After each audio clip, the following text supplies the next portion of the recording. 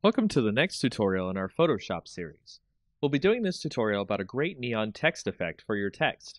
It's a simple effect that will make it really fun to add text to your images of brick walls, or nighttime building photos, and more. First, we'll start out with a brick wall image. Any brick wall image will do, as we will put our text over it and make it glow. Let's add some text now to the image and write neon, probably in a cursive font of some kind. Make sure the font size is large enough to fit into the middle of the image. Next, we'll add a hue and saturation layer to the image, so select the background layer, then go to Layer, click New Adjustment Layer, and then Hue and Saturation. Set the saturation to pretty low, and the lightness as well, but not too dark. We want it to be bright enough that we can see the brick wall. Next, create a new layer which we'll call Clouds. You could do this, of course, by clicking the New Layer button at the bottom, which looks like a new page. Here we'll add clouds to the layer by clicking Filter, then Render, then Clouds. Create a black layer mask on that cloud layer by Alt-clicking the New Layer Mask button.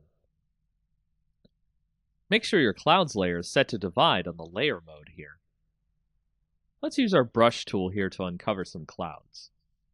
Set the foreground color to white. Make sure the layer mask is selected. And set the opacity of our brush to about 50%. Make sure your brush hardness is also 0% as well.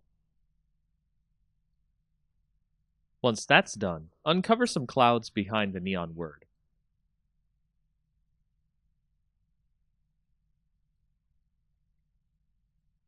Next, we'll start working on our text.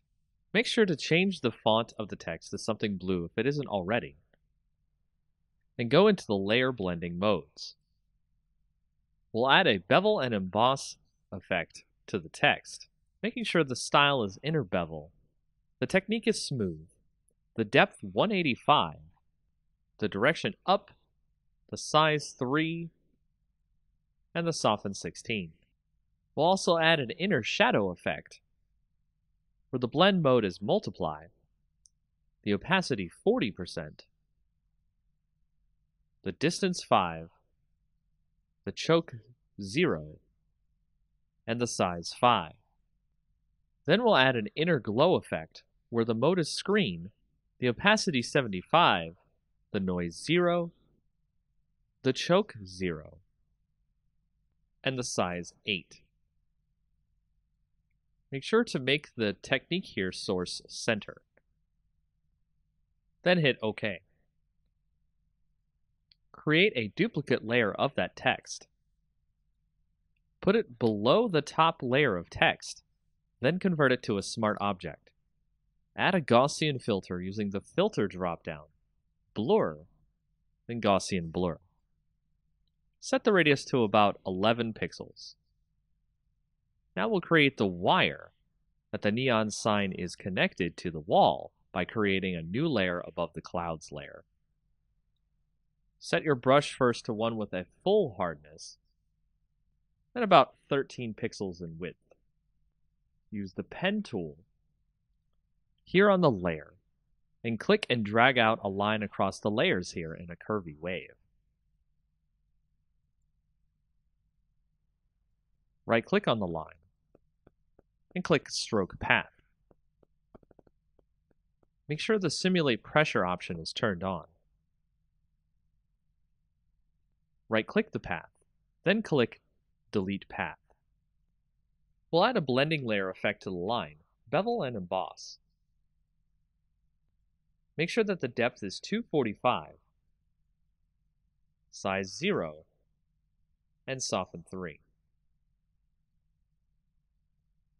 Lastly, we'll add a more soft blue glow to the clouds in another layer.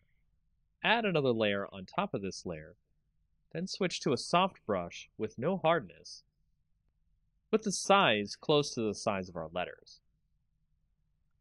Set the opacity to about 63%. Brush in some blue, Set the layer blending to soft light. And there you have it. Our neon sign is complete.